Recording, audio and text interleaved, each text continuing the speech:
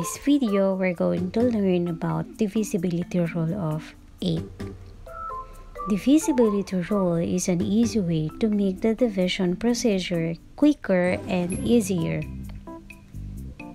It helps one to check whether a number is divisible by another number without the actual method of division.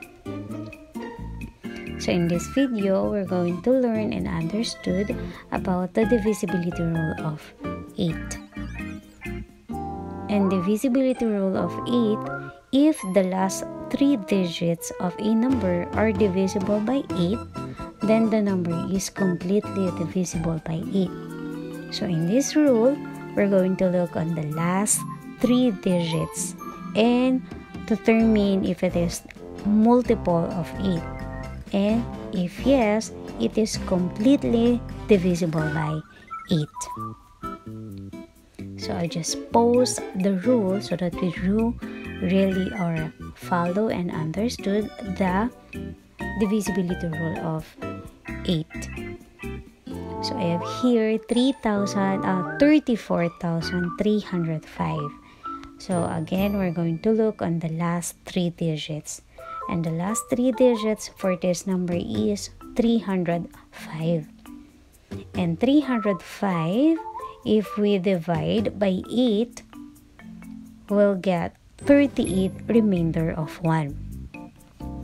And reminder, if the quotient has a remainder, it means that it is not divisible by 8. So that 34,305 is not divisible by 8.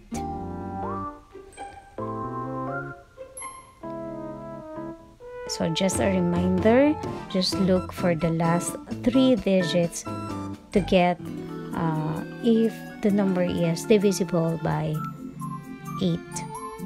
So let's try another. I have here 19,952.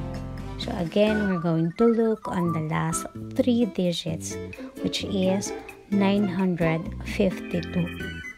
And we're going to divide it by 8. Just use your calculator or any device, and we'll get a 119 of a quotient.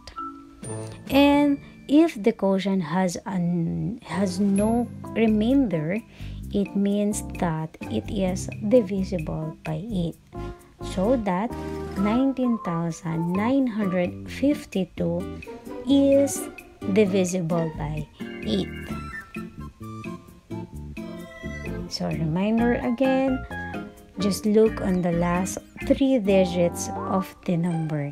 And if it is a multiple of 8 or it has no remainder, it is completely divisible by 8.